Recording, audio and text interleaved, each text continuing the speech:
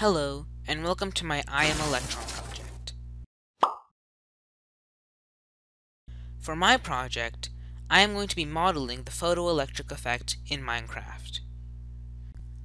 But what is the photoelectric effect? Here is a simplified version. The photoelectric effect is what takes place when light hits a metal and gives the metal's electrons energy.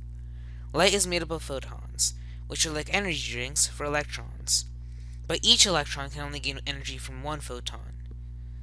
Less wavelength equals more energy per photon equals more energy for the electrons equals faster electrons.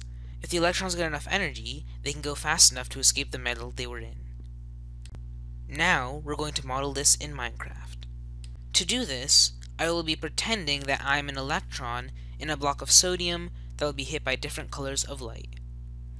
Because I can't make an exact recreation of the photoelectric effect in Minecraft, for this model, we are going to assume that if I, the electron, can't make it out of the sodium block in under 6 seconds, the color of light shining on the sodium block wouldn't give me enough energy to leave the sodium block in real life.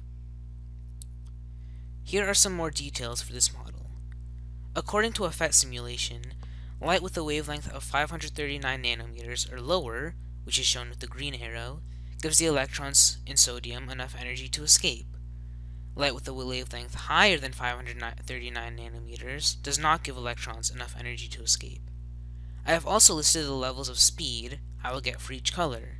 The levels of speed keep increasing as the color goes from red to purple to show the increase in the amount of energy electrons get from these colors. Now, here it is in Minecraft.